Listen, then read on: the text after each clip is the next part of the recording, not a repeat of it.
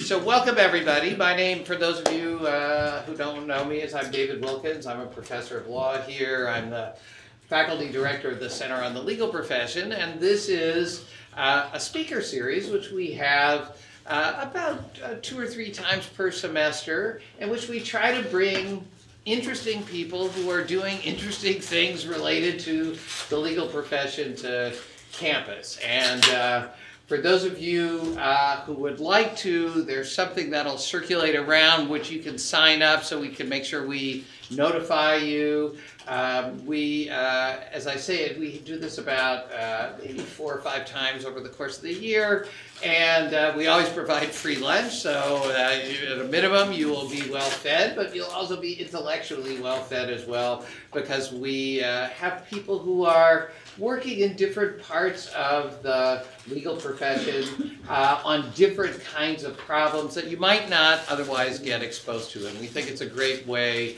to help students both engage with interesting lawyers in different parts of the profession, and also to think a little bit about how you might want your career to unfold. We also, as you can see by this big sign, publish a digital magazine. It's called The Practice. It comes out 6 times a year, and its goal is kind of to be somewhere between, I don't know, the Harvard Law Review, which in my view nobody reads, and not even when I write in it do I read it, and the American Lawyer, which no one should believe, or at least no one should take too seriously. And there's nothing in between, right? There's nothing in business. You have like the Harvard Business Review, or you have The Economist or The Atlantic, serious publications that try to take serious issues but make it accessible and readable to ordinary practitioners and people. That's our goal with The Practice. We take on all sorts of issues. We did one on the professional identity formulation of young lawyers like you. How do you think about your professional identity in relation to other parts of your identity?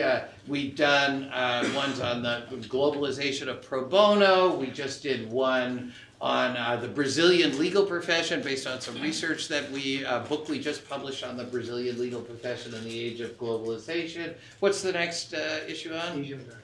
On Asian Americans. Some of you may have seen Goodwin Liu, who was here, has done a really excellent study on Asian Americans in the law, something that really is not studied, I think, nearly enough. So just to give you some idea, every student here, if you have or every faculty member, Professor Kennedy, if you have a Harvard ID, you're entitled to free subscription. You just have to go and claim it, and we'd love to have a Yale ID. You got to pay, but pay double. No, but we hope that Yale, actually, does Yale have an institutional subscription? So Steve, we hope that when you go back, you will tell you the Yale Law Library costs $1,500, and then every Yale student would also get access. It would be as smart, or almost as smart, as their Harvard counterparts. Yeah, thank you. But my first priority is to stop plugging our own publications and to plug yours, because my good friend Steve Carter, who I've known, I won't say how many years, but I first met him when he was clerking for Justice Marshall the year before I did, and we were doing the transition, and it was clear to me at that time that I would never quite measure up to the level of law clerk that the justice had before, and I've spent my whole career not measuring up to Steve over the years. As many of you know, he's a prolific author, written on many, many subjects, including, if you haven't seen it, a fantastic work of fiction called a murder mystery called The Emperor of Ocean Park, which still I think is the best murder mystery ever written about Martha's Vineyard. But he's turned his attention now to a really fascinating story of history, but not just of history generally, but of his own family history. The book is called Invisible. I'm not going to say much about it. I'll let Steve introduce it, but I will say that there is a table outside this room, and at the conclusion of Steve's talk, we hope you will all rush out there and buy several copies and give away as Christmas presents to your friends. Steve, as you may have undoubtedly figured out, is a professor at that other law school where he has been, I think, since leaving Justice Marshall's I did practice for 1 year. 1 year, okay. And has really been an influential figure on many, many, many issues. But my guess is that nothing has been quite as personal as writing this book. So without further ado, Steve Carter. Thank you. First of all, it is a great pleasure to be here, and I thank David Wilkins for the invitation. I'm here with my daughter, Leah Carter, also a graduate of that other law school, who practiced law for several years, but then took time off to be the principal researcher on this book. So we're both going to do part of the talking because she knows as much about a lot of the details, and in some cases more, than I do. So we're going to switch off a couple of times in this process. We're going to try to be brief because I want to open this to questions and so on. I want to work backward in a sense. The subject of the book is a woman named Eunice Carter, who was indeed my grandmother, but I didn't know anything about these things that she had done when she was alive. She died when I was a young teenager, and I knew her mainly as this scary old woman who was always correcting our grammar and correcting which fork we used when we ate. And only after working on this book and understanding what she had done a long, long time ago did I come to understand that what I had seen as intimidation was really the kind of fortitude that she needed to accomplish the things that she did. I want to just take a quick minute and set the scene for the principal story in the book. You have to go back to New York of the 1930s, a deeply segregated city at a time when the legal profession itself was deeply segregated. As some of you probably know, the American Bar Association, for example, at that time had a rule against having black members, a rule that it adopted after accidentally admitting 2 black members a few years earlier. The rule was not abolished until the late 1940s, and they didn't admit another black member until the 1950s. So that's the great... I have other stories about the American Bar Association that I won't share. But you have to picture this legal profession.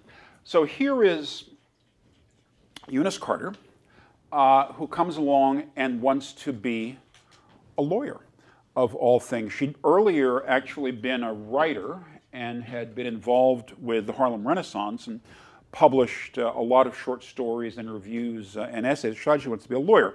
All right. Now, Harlem at this time, where she was living, was basically run by the mob. The mob ran much of New York, particularly ran Harlem, which was the most lucrative mob territory in America, largely because of the numbers game, which not only was played more heavily in Harlem than anywhere else, but also employed more Harlemites than any other industry. Somewhere between 10 and 20,000 people in Harlem worked in the illegal numbers game. So there have been these mob wars over the control of Harlem, and basically in the late 1920s, early 1930s, the black gangs that had traditionally run Harlem were forced out by a coalition of white ethnic mobs that took over Harlem. Meanwhile, with gang violence becoming more and more common elsewhere in New York, the reformers, the newspapers, and so on were demanding that someone do something about it because the New York District Attorney's Office, which is completely corrupt, never prosecuted anybody, any serious mobster at all. So in the mid-1930s, actually, they had what was called the runaway grand jury in New York, where a grand jury of 27 people that had been impaneled to make newspapers happy by investigating illegal gambling kicked the assistant district attorney out of the room and sent a note to the judge saying they would not deal with anyone from the New York District Attorney's Office because they felt the office was corrupt. And so they demanded, they asked, is there a way of getting someone else to prosecute organized crime in New York? That's the note they sent to the judge. So this became public, and finally the foreman of the grand jury met with the governor of New York, Governor Lehman, and the governor went public and demanded that the New York District Attorney, who was a completely corrupt man named William Dodge, appoint a special prosecutor. So Dodge did so. He appointed one of his corrupt cronies as a special prosecutor, and he announced to the press that the grand jurors were happy with his choice, which they weren't. Then the grand jurors started giving interviews and saying, no, this isn't the guy we wanted at all. So finally, the governor said to the mayor, I'm going to give you a list of 4 people, and you have to pick one of these 4 people to be the special prosecutor, or else I'm going to have the attorney general of the state investigate your office. So the DA caved, and he went to each of the 4 people on the list, and they all turned it down. They all turned it down because no one would be associated with the corruption in the office. So the governor finally turned to Thomas Dewey, who of course would later famously run for president, and Dewey had actually been the first choice of the Bar Association. But the governor had left him off the list, apparently because historians today think the governor knew this was a guy with political ambition. He'd been a very successful prosecutor before. He was a very successful New York lawyer in private practice, and the governor didn't want to raise his profile. All right, so finally, Dewey was selected. And Dewey made a bunch of demands. He wanted his own office, his own budget, his own assistants. He wanted no one who had any connection with Dodge's corrupt office. He got all those things. So then he hired 20 lawyers, and the press began to write about them, and they were called the 20 Against the Underworld. That's what the press called them. And they were announced with great fanfare in August of 1935, and there were 19 white males and 1 black woman. Those are the 20 Against the Underworld. And because the black woman, who no one had ever heard of, was a man bites dog story, she was the news. The New York Times, for example, published only her photograph when it had the list of and papers from New York to California ran headlines. Dewey hires Negro. That was the headline all over the country. No one knew who this woman was. She'd come out of nowhere. Anyway, so she gets hired. Make a long story short, she gets hired to work on this case. And then the following events occur. In this private hidden office, which was heavily guarded and so on, there are 20 cubicles, 1 for each of the assistants.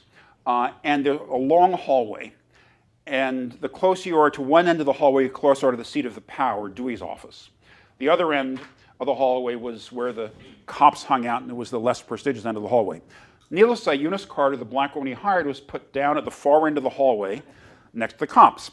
Then the investigations began, and Dewey announced that he was not going to prosecute organized crime for anything except serious offenses.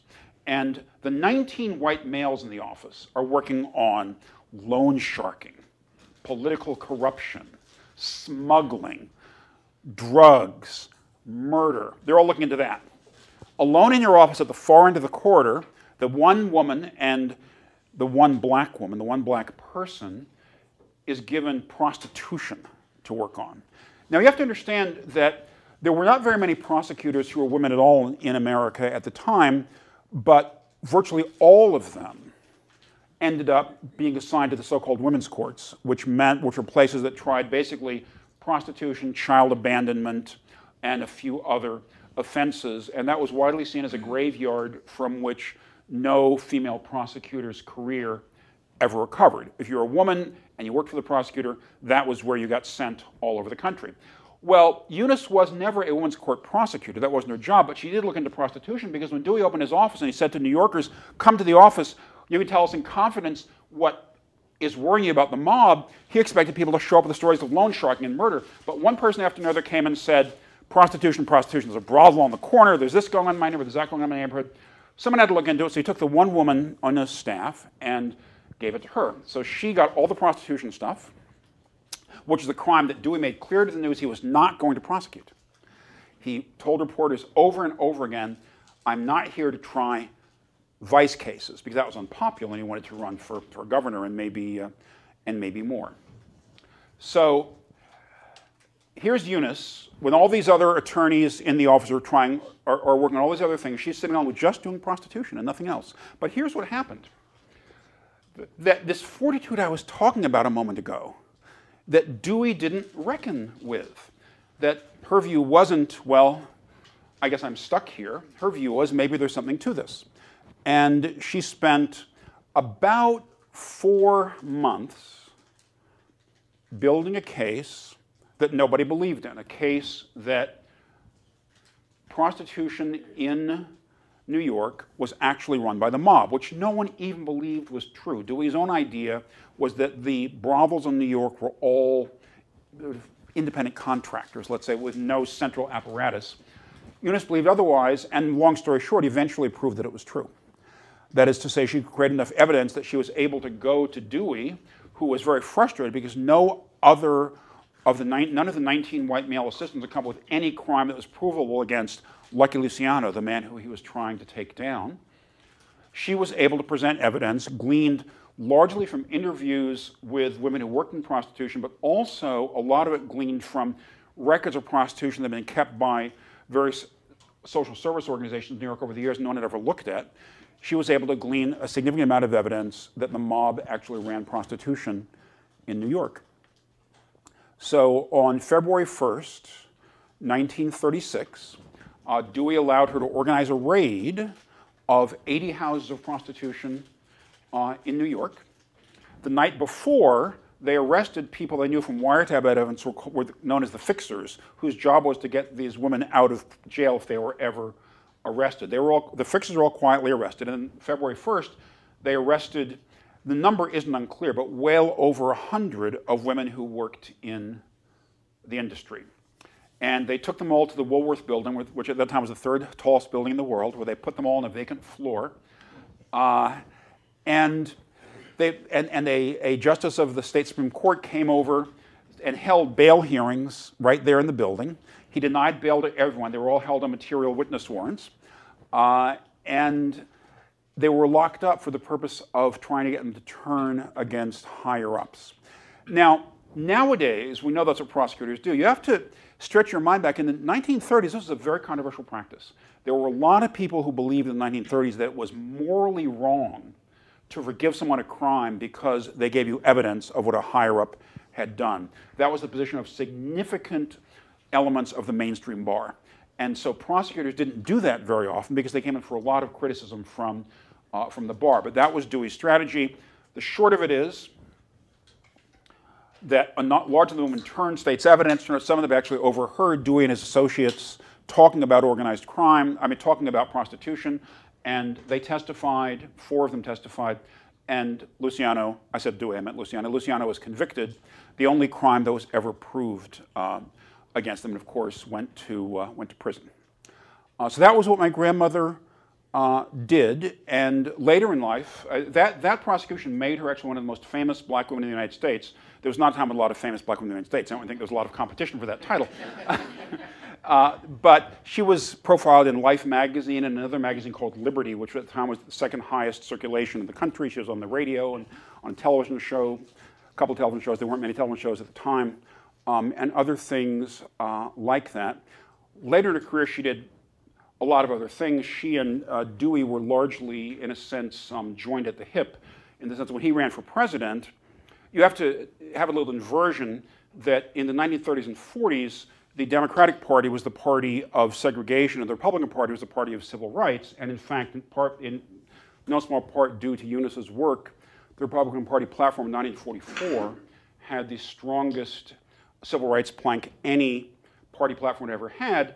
And when Dewey ran for president, she was out there campaigning for him. And Dewey himself, in order to show his own lack of prejudice, talked about how he by that time was the New York DA, and how the biggest bureau in his office was run by a black woman, which is true. She supervised 70, as she was always or as the press was always gleefully saying, she supervised 70 white male lawyers, which no one had ever seen anything like that for a black woman at the time. And also the 2 families, hers and his, saw each other socially, which he talked about on the stump as well to try to show his commitment to civil rights.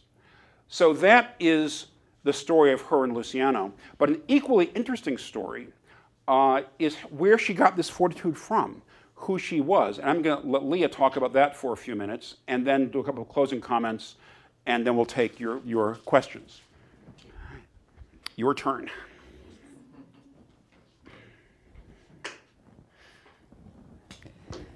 All right. I'm not quite as experienced at this as my dad is, so I have some notes. So, yeah, I'm going to talk about where this woman came from, this very remarkable woman. When I was growing up, I didn't know anything about her except that she had been a prosecutor in New York, and I knew that she had had a brother who was a communist who went to jail for refusing to name names in the 50s, which is another interesting element of her story. And that was it. When I started doing this research, I learned that there was so much more to her story, and one of the things that was most interesting is not even just Eunice herself, but the background she came from. So the story starts as far back as we've gone with Eunice's grandfather, Stanton Hunton, who was enslaved in Virginia. Oh gosh, that just slipped my mind. I'm sorry. I have a 4-month-old baby. I got literally 3.5 hours of sleep last night. So yeah, sorry about that. Yes, so Stanton Hunton was enslaved in Virginia. He escaped from slavery 3 times, and he eventually bought his own freedom. He moved to Canada, where he made a very successful life for himself, but he actually returned home from Canada. He went to Mississippi, where his brother was enslaved, to buy his brother's freedom, which was an incredibly dangerous thing to do. The chances that he would be captured and re-enslaved were very high, but he made it back. And he built a very successful life in Canada. He had several children, including Eunice's father, William, who, my favorite detail that I think kind of explains something about William from his childhood is that Stanton used to make his kids do a lot of chores. And when there wasn't enough work for them to do, he would make the boys carry bricks back and forth across the yard. Just pick up, piles of bricks, carry them across, pick them up, carry them back across, so they would be disciplined and physically strong, I assume. And so William grew up in Canada, but he ended up returning to the United States, and he worked for the YMCA. And at the time, what William did was he opened what were called colored chapters of the YMCA. He started them all over the country.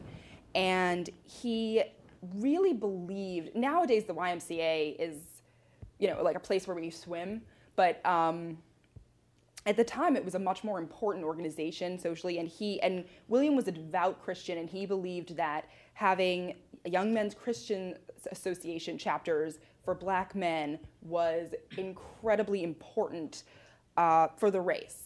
That that it would build Christian character for young black men, and he thought that was very important. He was incredibly mission-driven. He traveled all around the country, going to several cities a week. Not always cities where it was particularly safe to go as a black man. And basically, William essentially worked himself to death. I spent a lot of time reading his letters to his best friend, Jesse Moreland, which are kept at Howard. And you can see in the letters, he's constantly sick. He's constantly, having to slow down, but he doesn't want to slow down. He has to take a few extra days here to rest. And then he's, with all these diseases that sound really crazy nowadays, like malarial fever. And then he would keep going. And he actually spent very little time with his family because he loved his family very much, but he felt that it was incredibly important to do this work, and so he was constantly on the road traveling and starting these new associations. William's wife, her name was Adelina, and her maiden name was Adelina Lawton, and she went by Addie, and she was also an activist. She spent a lot of time going around lecturing. A lot of her lectures were about the importance of black motherhood, that as a black woman, the most important thing you could do was be at home taking care of your children and bringing them up for the next generation. Although Addie was rarely ever home with her children, she was always off lecturing about this. And so she also did a lot of activism work with the NAACP and with the YMCA, and she spent a lot of time visiting different NAACP chapters, again, like William, in areas that were extremely dangerous, going to speak and basically to raise people's spirits, to assure them that the NAACP, you're here in this small town with tons of lynchings, to ensure them that the NAACP hadn't forgotten them. It was incredibly dangerous, but she did it because both she and William had this incredible fortitude and this incredible drive. They believed there was important work to be done, and they were going to do it, and nothing was going to stand in their way. So they had 2 children. They actually had other children who all died in infancy, but the 2 children they had who survived were Eunice and her brother Alpheus, who was a few years younger. William's full name was William Alpheus Hunton, and Alpheus was William Alpheus Hunton Jr., but everyone called him Alpheus. So Eunice, there's a story that when she was a small child, she was on the beach playing with another little boy she had met. And she told him that when she grew up, she wanted to be a lawyer. And the reason she wanted to be a lawyer was because she wanted to make sure that the bad guys went to prison. And which it turned out, this is what she ended up doing. But we think that what she may have been thinking about at the time was the Atlanta riots in 1906, when many of the white citizens of Atlanta decided that the black citizens of Atlanta had gotten a little too successful, a little too comfortable, and decided they were just going to burn all of their businesses and several of their homes down.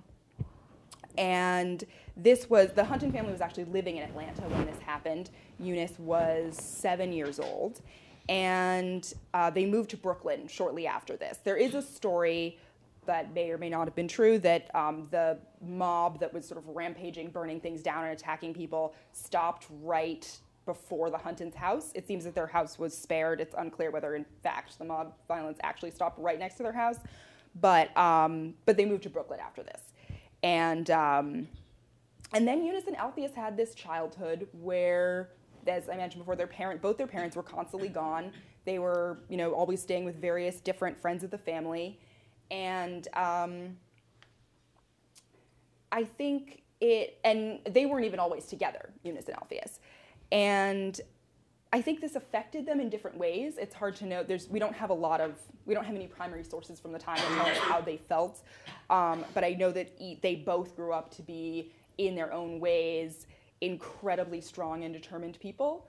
So Alpheus, as I mentioned before, was a communist.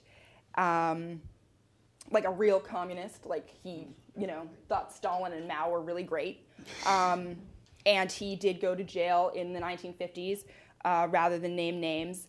And he believed in, which ruined his life. After he got out of jail, he couldn't get work, and he ended up leaving the country a few years later.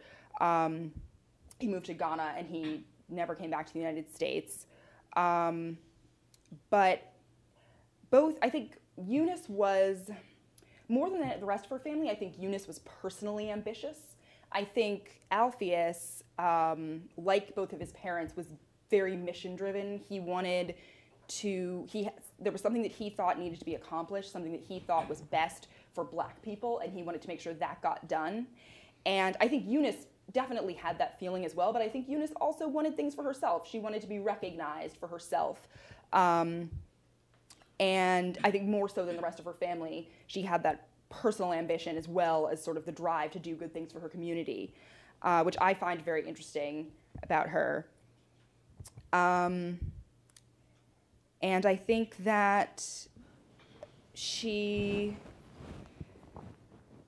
I'm so sorry, I lost my train of thought. Again, 3.5 hours of sleep. I apologize. Great.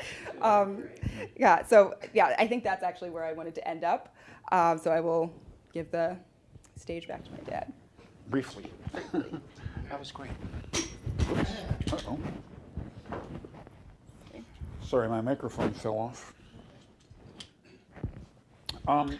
So just a couple more points, and then I think we'll take questions if you have them. I think Leah gave a good overview of the family's life. I should add that Alpheus being a communist, as Leah said, he was a real communist. He was a high-ranking member of the party. His FBI file is 700 pages long, which, to give you some perspective, is about 4 times as long as Martin Luther King's FBI file, and more than twice as long as W.E.B. Du Bois's FBI file.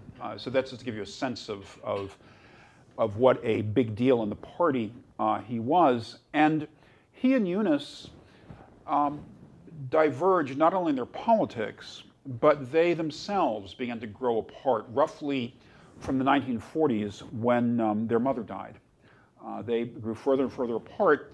And in 1951, when, as Leah told you, Alpheus went to prison for not naming names, this is in the midst of the McCarthy era, and as a little footnote, this is one of the reasons that I'm myself have such a strong, very strong commitment to freedom of speech and not shutting down dissent is precisely because of what my great uncle went through. Here's a guy who had degrees from Harvard and NYU and Howard, but he had a master's from Harvard and a PhD from NYU. He was multilingual. He was a Tennyson scholar. He wrote a wonderful dissertation about Tennyson and the socialism in Tennyson's circle at the time of his greatest fame. And after he went to prison, he couldn't get a job, as Leah said. He couldn't get a job in his field. He couldn't publish. He basically worked in a factory for a while, did a little freelance writing, didn't succeed. He had to leave the country, not only because he had political differences, because he couldn't get work. There was nothing, and so Du Bois invited him to come to Ghana to work with him on the Encyclopedia Africana, which he did. And the thing is that in 1951, when he's hauled before a judge for contempt proceedings for refusing to name names, you might think he would turn to his sister. His sister was an experienced trial lawyer. By that time, she'd left the DA's office. She had a private practice in New York. Or he might turn to his nephew, Eunice's son, by that time. My father had a law practice in New York and was doing extremely well. But he didn't. And I think there's a reason he didn't, because he and Eunice basically weren't speaking, because it wasn't just that she didn't like his views, which was true. She felt that he ruined her career, that his communism ruined her career. The 700-page FBI file, think about that for a moment and try to imagine an era when these things were kept on. But we're talking about an era, remember, when tenured professors were being fired all over the country for being communists. We're talking about an era when universities, including this one, refused to defend their faculty members who were accused of having these unpopular views. We're talking about an era where there's an actual academic blacklist, where people couldn't get jobs anymore. We're talking about an era when people's posters and pictures were being taken down because they were communists, where things were being renamed because they were named after communists. You have to think of that era, and her ambition after the prosecutor's office was to become a judge. That was what one did in those days. And she always thought, because she was tied so closely to Dewey, who was her mentor, and she campaigned for governor for him, she campaigned for president for him, she went to black communities all over the country, and also to white communities as well sometimes, speaking on his behalf. She thought she was going to be a judge. And she never was. And she never was. And to her dying day, she believed it was because of her brother. She could have blamed race, she could have blamed gender, but there were black judges, and there were female judges, and there were black female judges. But she wasn't one of them. In spite of all the things she'd accomplished, she believed it was because her brother and his views had kept her from this, and so she held that against him, and from what we know, either never forgave him or didn't forgive him until very late in life. The two of them actually died 10 days apart in January of 1970. They both died of cancer. And by then, we at least know they'd started to correspond. But my father used to say that after Alpheus went to prison, they never spoke again. And that was almost 20 years of life after that when they never spoke. And also, as Leah told you, Alpheus left the country. He never came back. He never came back. He lived in several different places in Africa. He traveled widely, especially to Russia and China. But he never came back to the United States. As for Eunice, her career after she left the prosecutor's office just never worked out the way exactly that she expected it to, not just with the judgeship, but with other things as well. She tried to reinvent herself as a kind of internationalist and joined a number of international organizations, including an umbrella organization for NGOs. And she was frequently elected to office in these things. She was the president of this one and treasurer of that one, and so on and so on. And that helped because she loved traveling the world. And yet I think that there was a part of her that always felt that she hadn't risen as high as she would have. Again, from our perspective, we might say a big part was because she's a black woman, but from her perspective, it was always that her brother was a communist, was what she thought had held her back. I think we should stop there and take your questions. Oh, and there's a question, Professor Kennedy. This is like a little conclave of Thurgood Marshall law clerks here. Two questions. One, what was her legal education like? Where did she go to law school? Yeah, good question. And was her socialization to the law?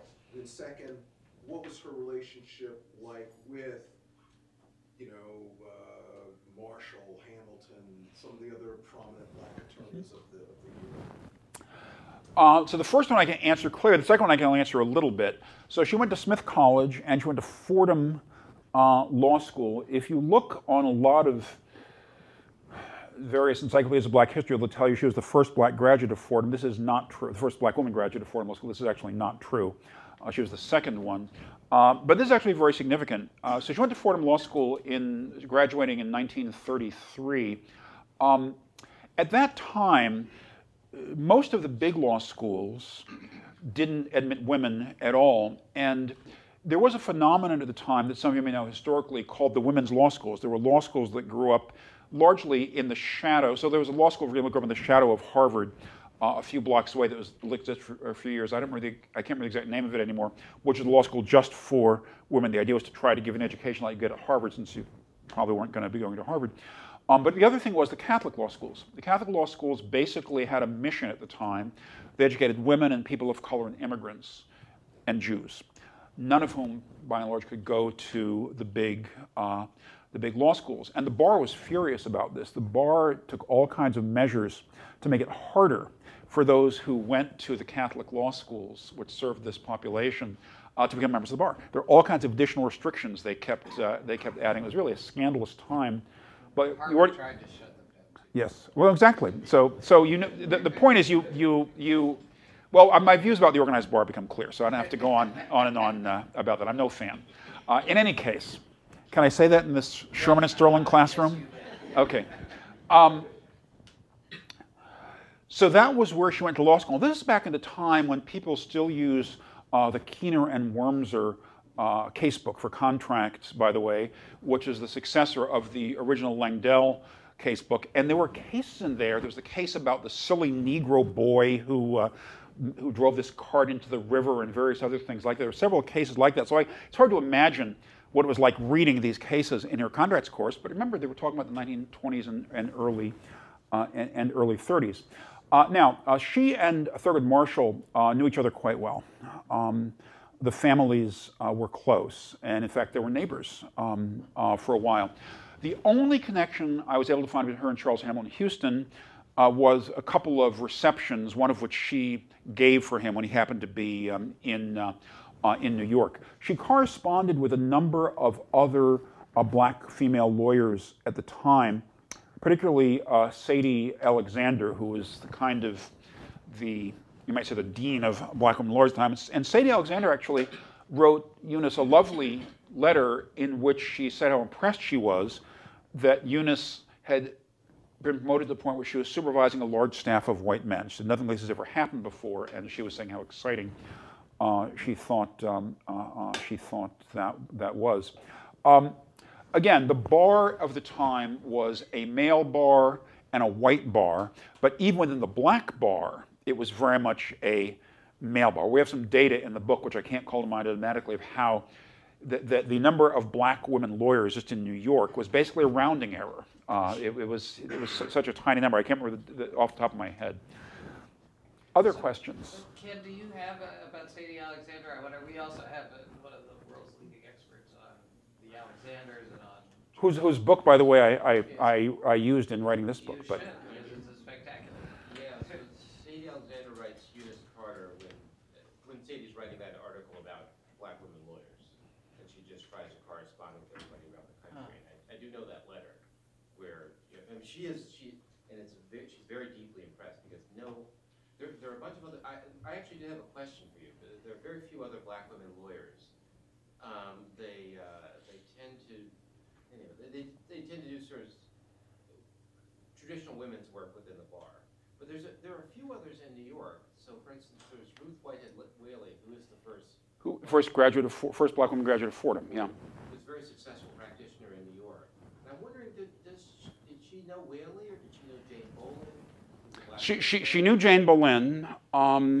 I know from some records. And actually, Eunice ran for the state legislature actually once before she went to law school, and she lost. And 2 years later, Jane Boleyn ran for the same seat. They both ran as Republicans, and they both got creamed in the. But I want to say a quick word about Ruth. So Ruth Whaley was the first black woman graduate of Fordham Law School, and there's an interesting story, part of which was misreported in the press, part of which the press got right. When she was graduating, you must know this story, Ken. When she was graduating, she believed that she was entitled to a prize that was given by a book company for the highest grade on a particular test, and the prize went to a white male. And so Ruth Whaley complained that was supposed to be my prize, and the dean of the law school said, no, there's different criteria, so it's not your prize. No, I read the rules, it's supposed to be my prize. The book company said, we're not in this. This is for you to work out. She insisted it was hers, and the faculty of Fordham voted, this is 1924, you can look it up, that Ruth Whaley would not receive her degree, even though she finished close to the top of the class, she would not receive a degree until she withdrew her protest about this prize. That was what the faculty of Fordham decided. That is not in the official, there's an official history of Fordham Law School, which goes on and on about black people and women, always one of the things that story is not in the official history, which I think is a terrible sentiment. You should always talk about the downside. Anyway, so eventually she got her degree, but this was a big issue, and what's interesting about it is that Whaley said that she, in being denied the prize, did not feel discriminated against the basis of her race, but she did feel discriminated against the basis of her gender. That was Whaley's comment about that. Which reminds me, one other thing I wanted to mention about Eunice, before we take more questions, was that Eunice also, long before these were subjects that were much talked about in public, talked about the way that men treated women, and particularly the way that men treated women in the workplace. In fact, she gave a speech in 1937 in which she said, among other things, she talked about men who used their positions to demand, I think she was using euphemism, I think she said intimate relations from the women who worked for them. And she said, boiling in oil is a little too good for such men. And you have to, so this is an era where these subjects weren't being talked about, and where in fact a lot of black civil rights leaders at the time worried that talking about women's rights would be a distraction from the cause, but she was going around talking about this subject anyway. Yeah. So you give us some really fascinating information about your grandmother's career and Leah, you about her background, family background, and childhood. But can you fill out the picture any more about her home life as a person? How did she meet your great-grandfather? What was their home life like? What was their Do you want to life talk with about their that? kids like? How come your dad didn't know her that well? Her home life. So. You want to come up here? Oh. We can share. Still being the dad. I don't remember actually how she met Lyle Sr. We think that they met when, we don't know for sure, I admit. That's why neither of us knows for sure. We think they met because she was asked, this is back before she went to law school when she was a social worker. She was asked by Harry Hopkins, at that time this is before FDR was in the White House and FDR was doing other things, but Harry Hopkins, who was basically running social services in New York, asked her to organize a Harlem dental clinic. And he was one of the first volunteers. We think it's how they met, because that's the first record we find of anything associating the two of them, but we don't know for sure. But as for their home life, we don't think it was a very happy marriage for most of it. You said we don't think. Yes, no, we don't. He was a philanderer, and they had one child, my grandfather, Leah Carter Jr., who, like Eunice, was raised by parents who were never around, and you think she was also a parent who was never around. Actually, for a big chunk of my grandfather's childhood, he was in Barbados, being raised by his dad's family. His dad was from Barbados. And there was a story that he had been sent there for his own protection while she was working on the Luciano case, because there was a concern about the security of the lawyers and the security of their families. But that doesn't seem to be true, because he actually left before she started working for Dewey. One possible explanation is that he went for his health. that, this was a time when you went to a nicer climate to, deal with your sickliness as a child. But it also might have been that she just, she was very busy and didn't really have time to take care of him, nor necessarily have any sense of what to do with him while he was home. So yeah, it seems like it's possible that she just sent him away because, that's what her parents did, is they sent her to live with various family friends.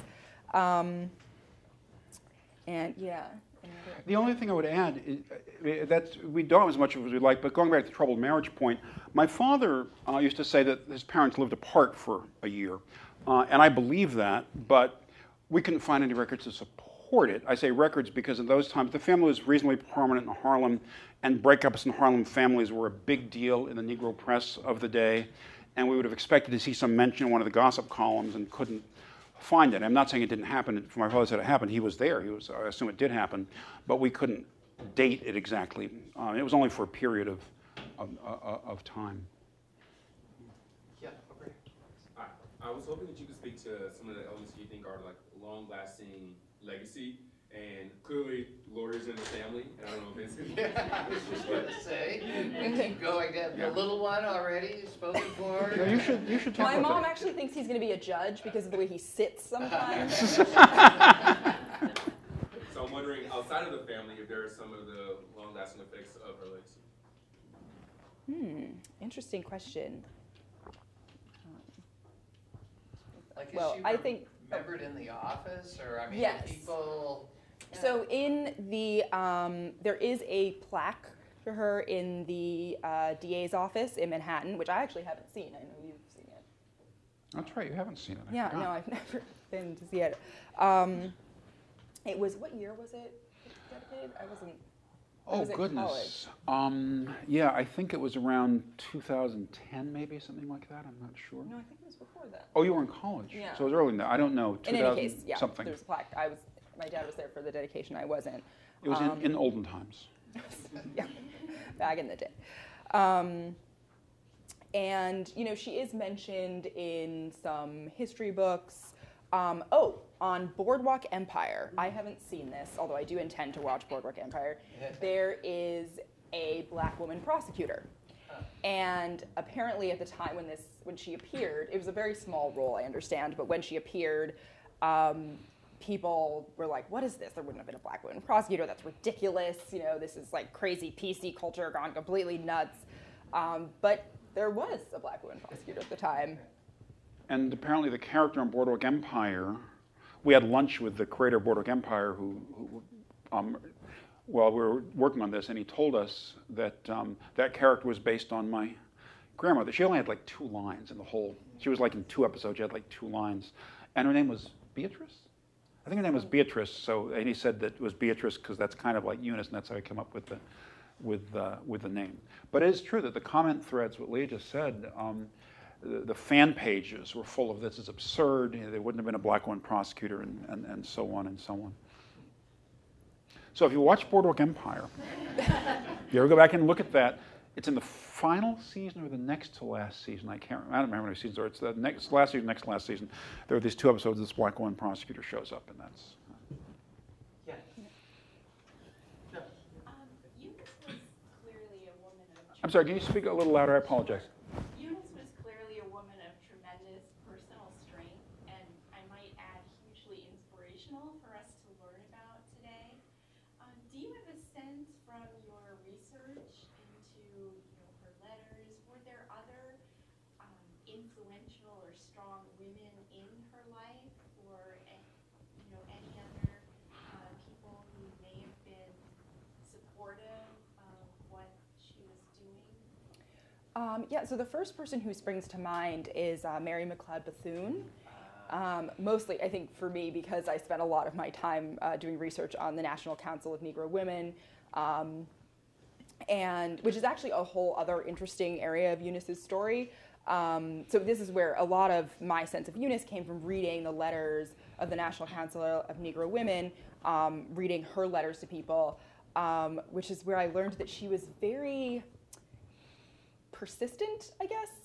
She was, so just like my dad was saying when she was working for Dewey and she had this prostitution angle that he wasn't interested in, she kept bringing it to his attention until he finally acted on it. And when she would, in her work for the National Council of Negro Women, she was on the executive board for several years, and she would, if there was some issue that she thought was important about, the way the club was being run, she would keep bringing it up, whether people wanted to talk about it or not. If she'd bring it up and be like, I think this is important, people like, no, and I didn't always have all of the letters, so sometimes I would just have a few letters from her in which she kept bringing something up and clearly the other person wasn't interested even though I didn't have their letters, but she just kept pushing. And I think this was a personality trait that alienated her from a lot of people, and in the end, she actually was alienated from Bethune as well, but for a long time Bethune had also been a friend of her mother's, but she was a big supporter of hers, and they were very close for many years. So yeah, she's the first person who springs to mind as a supportive woman in her life. And in fact, she thought that, Eunice thought after she left the prosecutor's office that when Bethune retired, Eunice would become head of the National Council of Negro Women, which in those days was perhaps a bigger deal than it is now. I don't know, but, and the newspapers thought she would too, but she and Bethune had a falling out, and she never did. But there's also her mother we talked about, who was a strong influence in her life. The other one I want to mention was a woman named Mary White Ovington, of whom some of you may have heard. Mary White Ovington was a graduate of Smith. She was a feminist and a socialist and extremely wealthy. She probably paid Eunice's way through college. And in any case, she had been very close to Eunice's mother, and so when Eunice was in college, Ovington had a house nearby that was often used for conferences and so on, with a library, and when there was no conference going on, then Eunice kind of had the run of the house. That's another woman who was extremely influential in her life. So Steve, can you say a little bit about the role of how she experienced race and gender in the legal profession? I mean, it's interesting. You've talked a lot about how she thought a lot of things weren't because of that. So, for example, did she actually, for example, appear in the courtroom during the trial? Did she take witnesses? Did her race ever come up, or her gender ever come up in the context of the kind of work that I'm glad you asked that question. So a couple of quick points about the trial, and then see if Leah wants to add anything.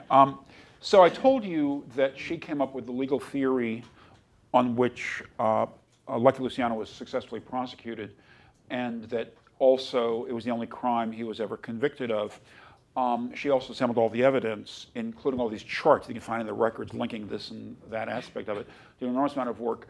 When it came time to try the case, it was Dewey and 3 white male assistants who tried the case. A couple of years later, Dewey decided to go after Jimmy Hines, who was the Tammany Hall leader, possibly the most powerful man in New York at the time, who had connections to the mob. Once again, Eunice did most of the work, assembled most of the evidence, got witnesses to turn, and once again, when it came time to try the case, Dewey selected a couple of white male assistants to try the case. I don't want to suggest that Eunice didn't go to court. She went to court a lot. So, for example, a year after Luciano's conviction, there was a hearing in New York about whether to overturn it, because the 4 women who had testified against him all submitted affidavits saying that their testimony was perjured, that they'd been pressured by the DA's office. And so there was a hearing, and Eunice was one of the lawyers who went to that hearing because she had knew all and had interviewed all these women.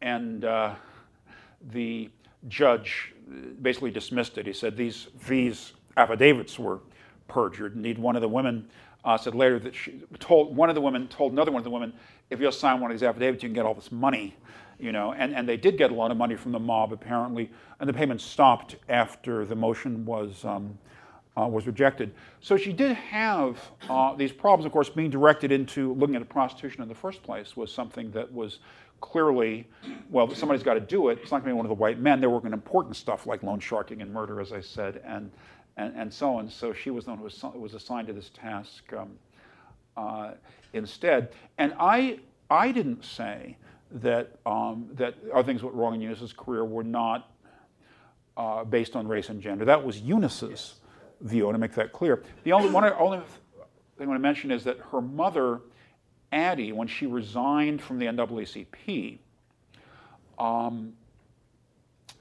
she'd been having trouble before that. She wrote a letter to Mary White Ovington in which she talked about how, at that time, she was the only female field secretary. The field secretaries of the people literally went out and did the things that Leah was talking about, went into clan country basically by themselves and tried to rouse these branches. And she talked about, to Mary White Ovington, she wrote a letter that says, how I miss you, because Ovington had been on the board of the NAACP for years and was now on in years, and I think she wasn't very active anymore. How I missed you when I come in from the field. It's so wonderful to have another woman to talk to, wrote her mother, Addie. Also, when her mother, Addie, resigned from the Women's International League for Peace and Freedom, which was a big, for those of you who know this history, it was a big organization of basically radical left women in the from 1910s and 20s and 30s. That was over a sense that that within the organization there was racial discrimination, that she as a black woman was being discriminated against. Addie was involved in a number of suffragist organizations also, which she ended up mostly leaving. Indeed, when Inez Milholland, the great suffragist, had her funeral, she and Addie had been very close, and she had apparently wanted Addie to speak, but when Addie got there, they wouldn't let her speak, which was a big to-do, which was written up actually in the NAACP newsletter, and so on. So her mother experienced these things, and I assume she must have shared stories with her daughter. Anything you want to add to? No, I think that's a good answer. I would add, it seems like she got a decent amount of work to do on the Luciano trial. As you said, she did appear in court, and she appeared on behalf of the DA's office in smaller hearings, even though she did not appear in the actual trial. True. Yeah, I should have mentioned that. Yeah. There's also just a funny story about the trial, although we couldn't find any evidence. I couldn't find any evidence for it in the DA's office, that during the trial, one of the witnesses, who was one of the prostitutes who was testifying against Luciano, it seems like she was going through withdrawal from cocaine, and while she was on the stand. Well, yes, while she was on the stand, she was going through withdrawal, and I guess she was, her nerves were kind of shot, and she was acting kind of erratic, and so the defense counsel at one point accused her of being high while she was on the stand and demanded that she be tested for drugs, and so the judge ordered that she be tested for drugs, and so they took her off the stand into a back room, and there's a story that Eunice went with her because she was a woman. And, she's the only woman lawyer in the courtroom. Yeah, but we couldn't find, or I couldn't find anything about that. Yeah, it wasn't reported in the papers anywhere. That it's asserted in a book about Luciano, but with no footnote or anything like that. So it may be, as you say, maybe we couldn't. Yeah. But we couldn't prove it. Yeah. And then she was declared drug-free, and testimony was allowed. But. By the way, that witness, who's Cokie Flo Brown, isn't that Cokie Flo Brown? The judge also allowed her 3 different times in her testimony to take a sip of brandy to calm her nerves while she was testifying. And that was the headline the next day in both the New York Times and the New York Herald Tribune, was that about this witness drinking brandy while she was on the witness stand in the Lucky Luciano trial. I should add that also in the trial, one of the jobs, Eunice was generally charged with the welfare of these women and organized apartments to stay in and police protection and so on. Well, listen, as you can see, this is a totally fascinating story about a family told by incredibly fascinating members of that family. Steve and Leah, I hope, will sit around and sign books, which we have out here, which I really hope you will buy. I'm going to ask them to sign my book first. So I hope that will be modeling behavior for the rest of you. I hope that you've enjoyed this, and I hope that really I think that to answer the question, we don't know enough about the incredible people who did things like this. We're not talking the 1840s or 50s, we're talking within the living memory, or at least the almost living memory of people. And we should remember them, especially here at Harvard Law School, where, as you said, I think there are not enough role models and heroines that we can look to and hold up to. So thank you for bringing this to light. Thank you for making the journey from that other place in Connecticut, and we hope you'll come back and see us. It was our pleasure. Thank you. Thank you, darling. You were wonderful. That's excellent. I'm sorry? That was wonderful. Yeah, you were. That was wonderful.